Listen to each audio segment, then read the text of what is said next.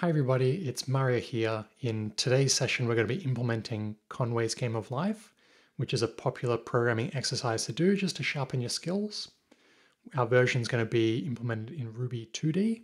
So let's have a look and see how Conway's Game of Life works. So Conway's Game of Life is not necessarily a game per se, it's more a simulation of cells. So I'm looking at the article here on Wikipedia, and the first thing you might notice is the animation here on the right. So the way that Conway's Game of Life works is we have a grid of cells, and those cells can either be alive, which are the dark colored cells here, or dead, which are the cells that are off. And then there's a set of rules that determines in the next frame that we generate, will the cell be dead or alive based on its current status and also what its neighboring cells are doing. So having a look at the rules here, there's a few different scenarios to go through. So I'm going to run through these four here. So the first three rules deal with a cell that's already alive. So when you start the Conway's Game of Life, you need to seed it with some data. So we need to pre-select which cells are going to be alive.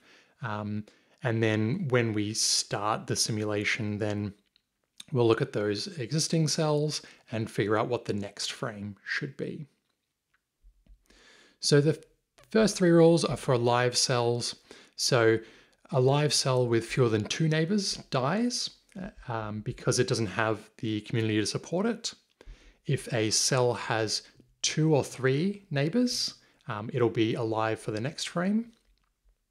Or if the cell has more than 3 neighbors, it dies. So it's kind of simulating the community around you. If you get the right number of cells that are alive, you continue. If you've got too many or too little, then that cell will die.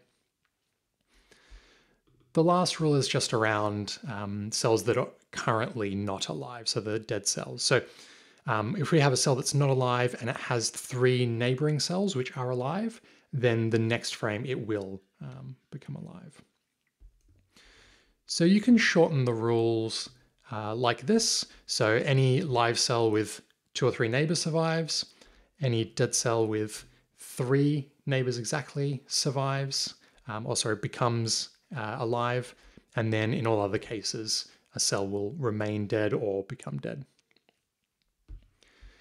The cool thing about Conway's Game of Life is when you create the alive cells to begin with, depending on the pattern that you can create these really amazing things. So if you have a look here in the center, there's a thing called a pulsar, and you can see it's a pretty intricate pattern, and this one's actually a repeating one.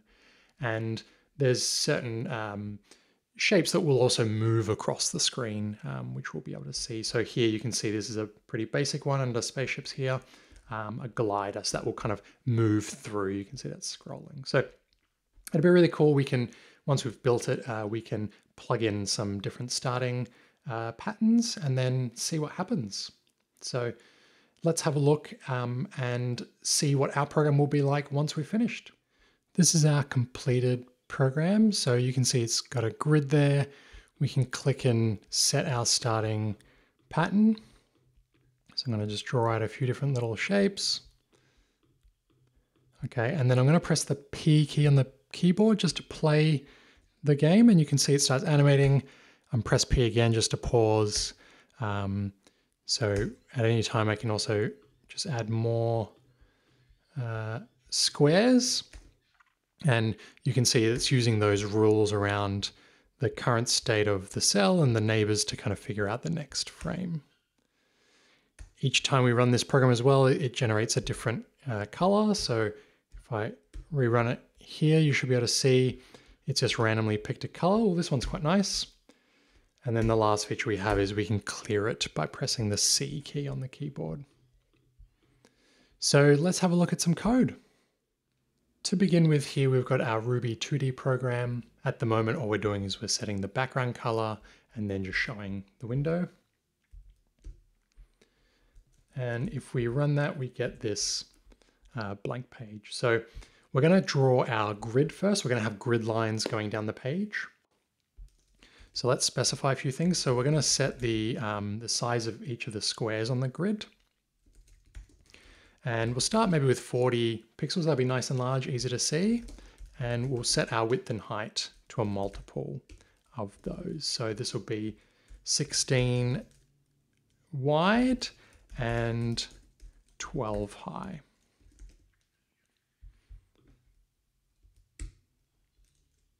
Okay, so the window is the same size, but it means now we can easily tweak that by changing these numbers. The next thing we're going to do is create a grid class to hold the logic for our grid. And we're going to have a method on this grid class to draw out each of the lines. So we're going to have a line separating each of the cells, but it will be a really faint line we'll draw. Let's put that into a method. And what we're going to do is we're going to get the width of the page, so window.width, divide that by our square size. So this will be x, so how many squares we have along the horizontal axis. For each one of them, we will draw a new line.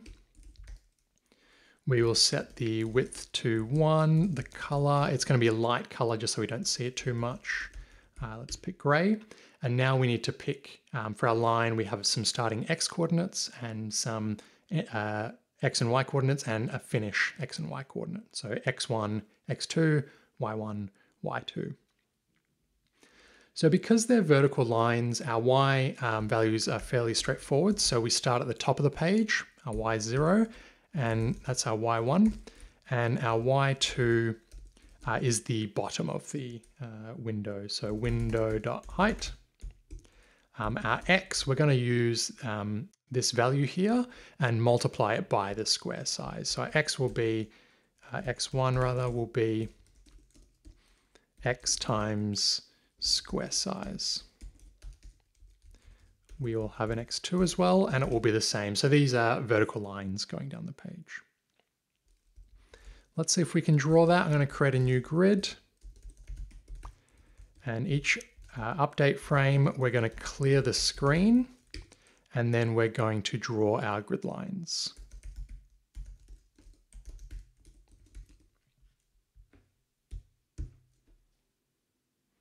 Excellent. So that's our vertical lines. We just need to do the same thing now for the horizontal lines. So we're just going to duplicate this. We're going to go through the height, and this will now be y. And these x and y values will change. So the x1, we're going to start on the left side, so 0, and then the finishing x will be the right-hand side of the screen, which will be the width of the window. And then for the y values, they're going to change based on this current y. So we'll multiply y by the square width, the square size. Okay, let's see our grid now. Okay, I'm just missing an end. That might be here. Excellent. So that's our grid drawn. The next thing for us to do is to be able to click on these squares and to turn them alive. So let's see if we can do that. So we're going to listen to the mouse down event. And that will allow us to figure out when the mouse is clicked, and it will give us the x and y coordinates of where it was clicked from this event object here. So we can call a method. We haven't implemented this yet. We will in a minute, but we'll call the set method. And the set method will take an x and a y on our grid. So we'll get the x of the event. And if we divide it by this square size, then we'll know the index, the x index of the cell that we've clicked on, and we can do the same thing for our y. Okay, so let's just add a method to our grid. We'll call it set, and we'll take an X and Y. For the moment, we'll just print out click X, Y, Y. Okay. And we'll see what happens. So I'm going to click on the top left corner and you can see it's correctly showing that I'm clicking on coordinate 0, 0. If I click 1 in both X and Y, I actually get 1, 1, and for any number of that. So that looks like it's working well. Now that we have our X and Y indexes for where we're clicking, we can now store that information in the grid to figure out which cells are going to be alive. So when we have our new grid, we're going to hold on to each of the alive coordinates. To do that, we're going to do it in a hash. You can implement this many different ways. So you could use an array or another data type, or you could even use a different class to store each cell, but we're going to keep it simple and use a hash in this case. When we call set, we want to add to our grid hash. Now, we only actually care about the key. So the key will be the array of the coordinates, X and Y. The value we don't really care about so much. I'm going to just set it to true. And we're going to be able to figure out if we have an alive cell based on whether or not the coordinates actually exist in the grid rather than its value here. So let's see if we can draw these out. We're going to need a new method to draw them out. I'm going to call it draw alive squares. And we're going to need to loop through each of the entries in the grid. Now, again, we only care about the keys. So I'm going to call keys, which will give me an array of the keys. We're going to loop through and we're going to have an X and a Y come out. So we're going to draw a square for each of the entries for our live cells. We'll color it in so we can see it.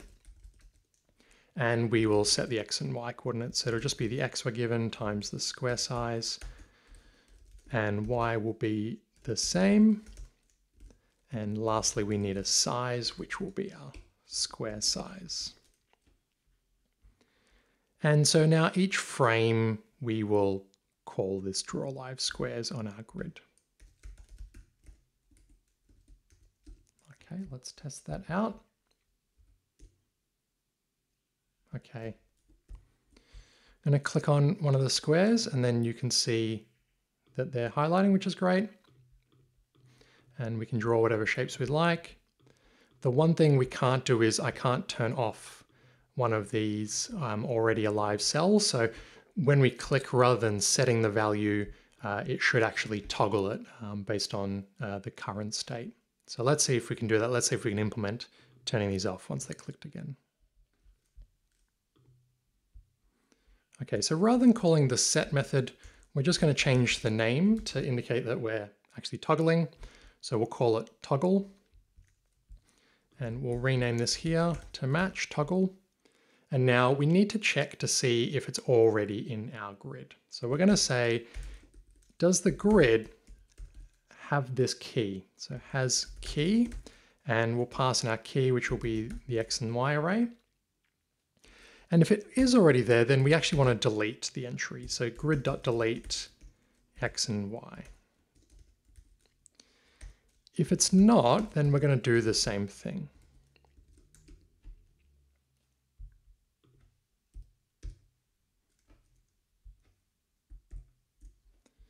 Okay. So now you can see it's working well. So I can turn these on and I can turn them off. Our next step now is going to be animating the game, so showing the next frame. Before we calculate that next frame, we need some way of turning on the game. So when you initially set it up, you'll click on the fields that you want to live, and then you'll press a button, and then it will start to animate. So we're going to make that the P key, so P for pause and play. So we're going to implement that first before we move to the logic for calculating the next frame.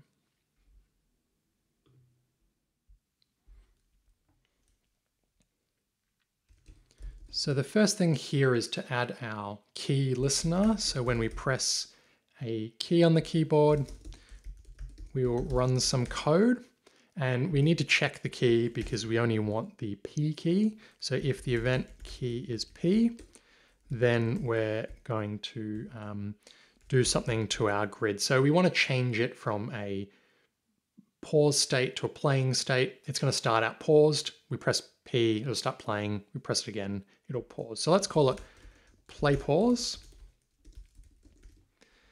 And let's implement that now in our grid. When we initialize our grid, we're going to set a playing state to false.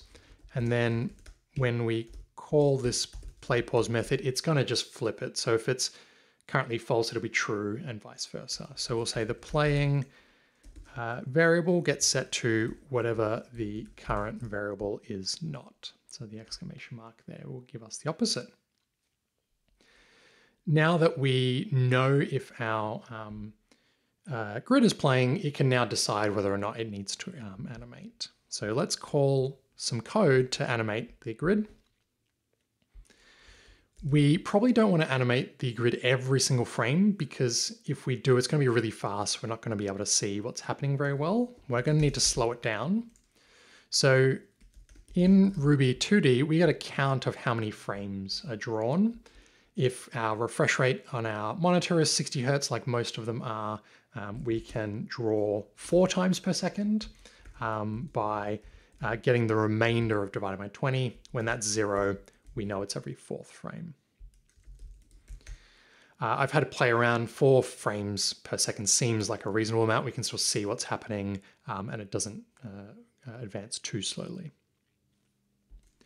So when that happens, we're going to call a method on our grid and we'll call that advance frame. So we haven't made that yet. That's where we'll put our logic for animating our grid. Let's run that code and see what happens. And you can see we're getting an error advanced frame, which we expect. So that's the next thing to implement. Let's add our method, our advanced frame method, to our grid class. And we're going to only advance if we're playing. Okay, so I'm going to run the program again. And it shouldn't try and run that method. It's only when we click on the, when we press P, it'll start advancing. So let's talk about calculating our next frame. So let's take this alive point as an example. So the rules that we have for Conway's game of life states that if this cell is alive, it will continue to be alive if 2 of its immediate neighbors, 2 or 3 of its immediate neighbors are alive. So the way this currently is, this cell that we have will die in the next frame. If it has 1 neighbor, it'll still die. But if it has 2 neighbors like this, then this cell will continue on. If we have 3 neighbors as well, it'll continue on. But as soon as it has 4, it's going to not survive till the next frame. So the next frame would mean that this one gets removed. So if it's alive, then it needs 2 or 3 neighbors. What about if it's not alive? How does it get turned back on? So it'll get turned back on if it has exactly 3 neighbors. So in this case, this one here will be alive in the next frame. So if it's not alive, has 3 neighbors, it will get turned alive in the next frame. So those are the 2 main things that we need to program for. If it's alive and it has either 2 or 3 neighbors, it survives. Or if it's not alive and it has exactly 3 neighbors, then it will turn alive for the next frame. And as you can see, each cell has 8 neighbors. So all the way going from top left around in a circle through this left one here. So let's write some code to calculate the next frame. So to calculate our next frame, we're going to create a new grid hash. And then once we've done our logic, we're going to replace the existing grid with our new grid. So the first thing we'll do is create this hash, and we'll populate that as we kind of loop through all of the squares that we need to calculate. So we're going to need to go through every single visible square that we have and calculate its neighbors. So let's do that. So I'm going to get the width of the window, divide it by the square size. And so we're going to loop through for each of the x coordinates that we have. And then inside that, we also need to loop once again for the height, the vertical cells. And so now we're going to be looping through for every single cell on our entire screen. So the first thing we need to do is calculate whether the current cell we're looking at the given x and y coordinates is alive. So let's create a variable. It's going to be called alive, and its value is going to be based on whether the grid, the existing grid, has that key defined. So if it exists on this grid, then we know it's currently alive. The next bit of information we need to do is calculate how many of its neighbors are also alive. And with those two bits of information, our current state, if we're alive or dead, and how many neighbors we have alive, we can figure out the next state for the current cell. So let's create an array with all of the states of the current neighbors. So I'm going to call it alive neighbors. Okay, and let's write out what the neighbors we have are relative to our current position. So we have the top left, we're going to go in a clockwise circle. We have top right, we have right, we have bottom right, we have bottom, and we have left. So we should have 8 of them. 1, 2, 3, 4, 5, 6, 7, 8. Very good. And now what we're going to do is we're going to check the grid at each of those values. So we're going to call has key. That'll return whether or not this is alive or not. And we need to give the x and y coordinates for each of our neighbors. So we can use our current coordinates and then either take away one or add one based on where it is relative to us. So first one, top left, what's the x value? So top left, the x is -1 from where we are because we're going left, and y -1 because we're going up. So the value here will be x take 1, y take 1. Okay, and that will give us the top left. I'm going to copy this for each of them, and we'll just tweak the x and the y values. Okay, so top left, x take 1, y take 1. For the top, x doesn't change, but our y is still top -1. Top right, it's x plus 1, and our y is still -1. For our right, it's x plus 1, and our y is the same. Bottom right is x take 1. Sorry, that should be, yes. Bottom right is, yes, x plus 1. And it should be y plus 1. Same with that one and that one. Okay, so there was a few little errors in our x and y coordinates. I believe that's now correct, so we'll see how we go. So now we're correctly figuring out which of our neighbors are alive. And this alive neighbors will be an array with true and false values. So we want the number of alive neighbors we have. And to do that, we're going to call count here and pass in true. So we want to know how many of them are set to true. Now that we have that, that's the 2 bits of information we need to figure out if our cell will be alive for the next frame. So now we can set our cell, if it matches those conditions, to be in the new grid.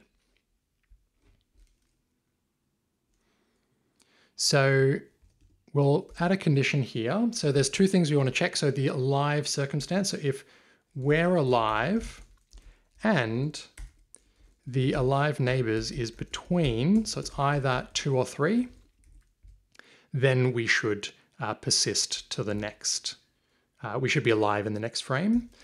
Alternatively, if we're not alive and our alive neighbors is exactly 3, then we will also be alive.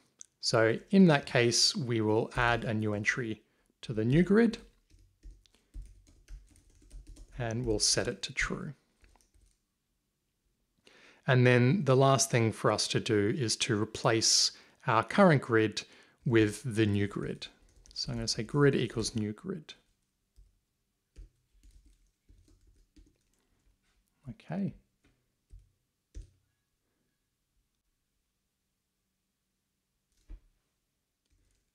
Okay, I've just missed a end here. Let's add that in.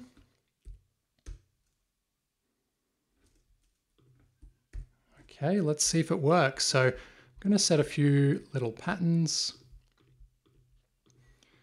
And let's press P. Cool. So at any time I can press P and then I can add some more in and press P again and you can see it resumes. So you can see based on the start pattern, you can get quite a lot of different variations. Sometimes as well they finish and some keep on going forever. So it's just a fun little thing to experiment with and see what you come up with. So there's a few little things we're going to do just before we wrap up. One nice thing to have would be a button to clear the screen. So if you press the C key on the keyboard, we're going to make it so the screen clears. So let's do that real quick. We're going to update our key down event handler here. So if you press the C key, then we're going to clear the grid. Let's implement this method here on our grid. And by clearing, all we need to do is to empty this grid hash. Okay, I'm going to set a few things. I'm going to press P, I'm going to stop it, and then I'm going to press C. And you can see that I can clear it at any time by pressing C. The last thing we're going to do is we're just going to brighten it up a little bit. We're going to add some different colors. And the colors will be randomly generated each time we run the program. Let's do that. In Ruby 2D here, rather than giving it a name of a color, we can just say random. And then we can also randomly generate a color to use with each of our cells, each of our squares, and also maybe a different color for the grid lines. So I'm going to call it line color, and we'll say color.new random, and we'll also have our square color. Okay, so this is what we're going to update. We're going to put our line color here, and same for down here. And then the square color here.